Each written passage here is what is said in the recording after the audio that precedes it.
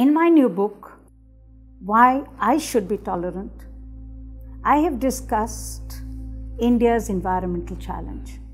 And I have done this through my own experiences, through my own travels, through my own meetings with people, where I have understood how grave the crisis of environment is in India and in fact the entire world, how we are plundering our resources, poisoning our land, our water and our air, and in all this marginalizing the very people who depend on natural resources. I have argued for the environmentalism of the poor, in which we respect that local people must have ways in which they can get livelihood benefits from natural resources.